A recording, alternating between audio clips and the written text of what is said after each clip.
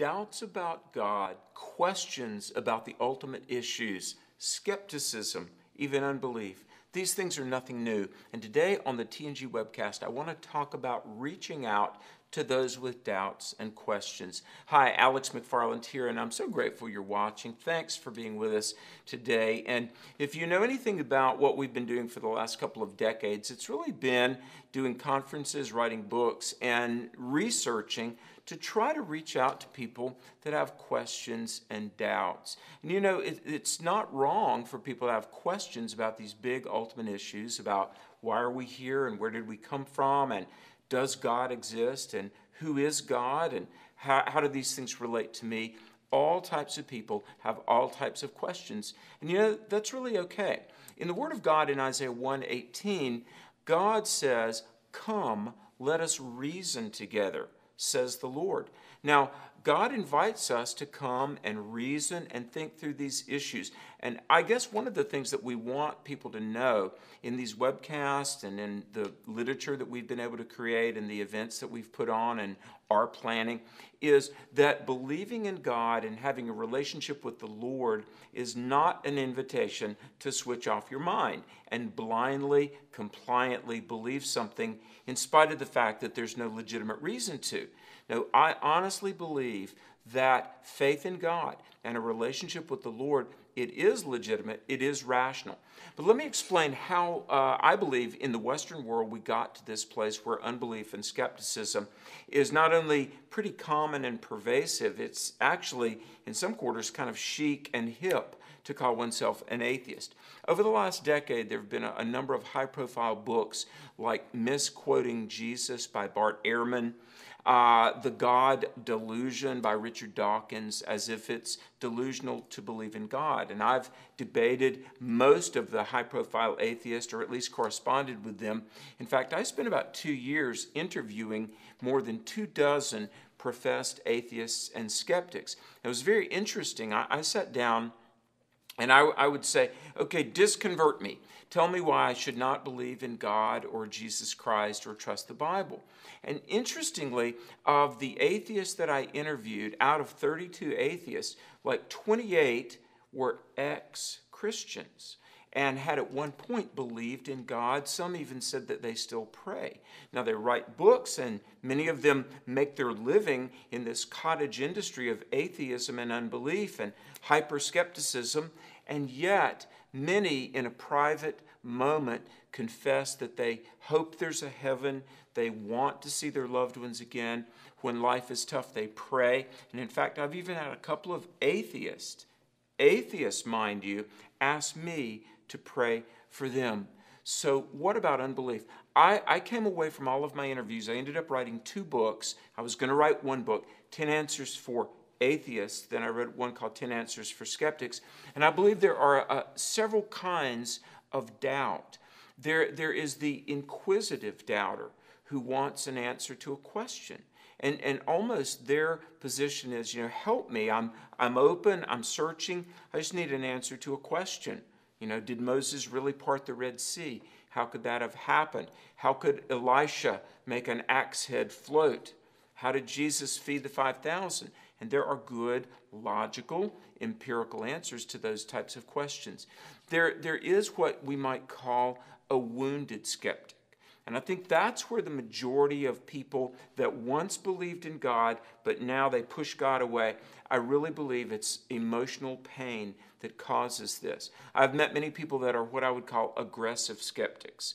It's not, I'm hungry for truth, I'm searching for an answer, but it's almost like, and I say this with empathy as an individual, but even as a pastor, been in the people business for almost 3 decades, the aggressive skeptic, generally the more abrasive and antithetical a person is to God, the more pain they've endured. And while I speak out against atheism and I write and respond and communicate really against the hyper secular mindset that's so common now, part of my heart is that we have to show empathy, because the more vitriolic, the more antithetical a person is to God, the more a person, denies God and yet wants to put God in checkmate, the more my heart goes out to them. Because it's really like an atheist is someone who's been through emotional pain. Now, I'm not saying they don't have legitimate questions, and we need to be able to pony up the evidence, which we can do. But understand that from being inquisitive to being a passive, whatever, maybe there's a God, I don't care. In fact, that's probably the hardest type of person to reach out to, is the person who's just apathetic about life's big primary questions. But the more aggressive the skeptic, probably the more toxic faith situation they endured and the more pain they're carrying inside. For that reason, we have to show empathy and genuine care. A teen said to me in a conference, we were talking in the lobby of an auditorium, and this particular teen who had read, blog sites aimed at young people, atheist web rings, things like that, this teen said, well, if the God of the Bible exists, I've never seen him. Well, I think a lot of people are in that place. And for that reason, we need to be able to prayerfully, consistently, lovingly, patiently show them that God is real, because he's real in our lives. Now, hey, let me talk a little bit about C.S. Lewis. C.S. Lewis, as many people know, he wrote the Chronicles of Narnia. He was a great scholar at Oxford and Cambridge, and probably one of the most compelling voices for Christianity and really just theism in general in the 20th century. C.S. Lewis was an atheist up until about age 38, and he said that he was the most reluctant convert in all of England. He came to believe in God, have a relationship with Christ, but Lewis himself said that he came, quote, kicking and screaming through the gates of belief. But the evidence was compelling. C.S. Lewis wrote a book called God in the Dock. Now, in a courtroom, the witness stand is the docket. And Lewis pointed out the irony, God has an answer and we really don't. But yet we think God doesn't have an excuse and we do. And so in the book God in the Dock, C.S. Lewis writes a series of brilliant essays defending theism, belief that there's a God, and responding to objections, but basically saying, look, it's like the Bible is guilty until proven innocent, when in reality the inverse is true, that man, a sinner, needs to humble himself before God. But hold that thought. I want to go to a few questions right now, and we'll come back in just a minute to the defense of the Christian faith by Lewis and others. But let's respond to a few questions. And I want to say, by the way, we love the interaction. Hey, next week, we're going to start a contest. And so be engaged with the TNG webcast. Please share. Please pass these links along and like us on social media, because we're going to give you some opportunity for further interaction, plus even winning some really cool prizes, some TNG books and more. But let's go to a few bits of correspondence right now. Okay, Katie from Dallas. By the way, I just got an invitation to go to Dallas to be on a television show, interviewed. Love Texas. Katie, thanks for watching from Dallas. How should the evangelical church respond to legislation that has the possibility to harm the sanctity of the family, such as child separation at the border? Great, great question. And next week we're going to be talking a little bit about biblically the role of government and the responsibility of individuals. And I will grant you, we're in a time in history where there are not always easy, pat answers to some of the legitimate situations that we face. The Bible has a lot to say about government. The Bible has a lot to say about politics. So for just a minute, let me pull away from the responsibilities of good civil government, just government, and let me talk about the responsibilities of people. Jesus in Matthew 5 through 7, what is commonly called the Sermon on the Mount, Jesus talked about that we are to be peacemakers, we're to love, forgive, show charity, all of those things that we know people are supposed to do. The Greeks called it the law of general beneficence. We have this obligation to do right, to love our neighbor. Those are the responsibilities on people, and frankly, the responsibilities on followers of God, individually and corporately, persons and churches and synagogues, to show beneficence. The government, though, oftentimes has to do things that probably look harsh or maybe even inappropriate if done by a person. Now, in Romans chapter 13, Paul talks about the role of government. And the Bible, amazingly as it seems, says the government, a just government that is, a government that's based on morals and righteousness, the government acting justly is actually a minister of God. Now, when we think of the word minister, we think of a preacher in a pulpit, don't we? But the government, when acting justly, is actually serving God. Now, we're going to have to come back to this next week, but let me just say this. What our position must be is to elect leaders. We are very fortunate to have a representative republic. We have a vote and a voice.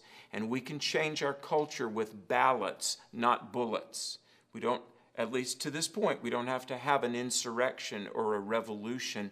We, every 2 years and every 4 years, we can cast votes. And it is on us to be informed and to elect leaders that are moral and just. Maybe even some of you have a calling from the Lord to run for office. And not only can we choose our leaders, if you feel so led, you can be a leader. So Katie, thank you for that question. And that's why we are, like the Bible says, to live humbly before God and to act justly and to implement and sustain a just government. Now here's Kevin from Cincinnati. What is Reformed theology? Boy, today we got these questions that could be Pandora's box opened. We could go a long time. All right, this is sort of an intramural debate within Christendom. Christianity believes Jesus is the Son of God, rose from the dead, and we come to Christ through faith. Now, within that large classification, there are several different categories of how people parse out the details of the Bible. Reformed theology, I'm going to give you the big place where I differ with Reformed theology. And I'll give you how this whole scheme, or much of this scheme, is based on one verse. In the New Testament book of Galatians, Galatians 6, verse 16, it references a phrase called the Israel of God. Here is how Reformed theology, to a degree, and there's so much I could say, but time doesn't permit a fully orbed unpacking of this. Reformed theology says the church is Israel. I believe that Israel is Israel and the church is the church. I honestly do believe that one day the nation of Israel will occupy all of the land God promised them all the way back in the book of Genesis. And so we're going to come back to this, but Jude verse 3 in the New Testament, there's a verse in Jude. It says that we are to present, explain, defend the faith once delivered to the saints. And when I talk to somebody who's Reformed, and if you are a Reformed, Calvinistic, Presbyterian, replacement theology person, you're going to know what those code words mean. Hey, I love you. We're brothers in Christ. But exactly what about the gospel needed to be reformed? I think Israel is Israel, the church is the church, and we really, if we look at the entire panorama of Scripture, we don't want to confuse the two, because there are promises made to the church, promises made to Israel. Now, Jesus Christ claimed to be the fulfillment of the Old Testament prophecies. Isaiah 49 talks about this promised Messiah that would come, the Redeemer of Israel, the light to the Gentiles.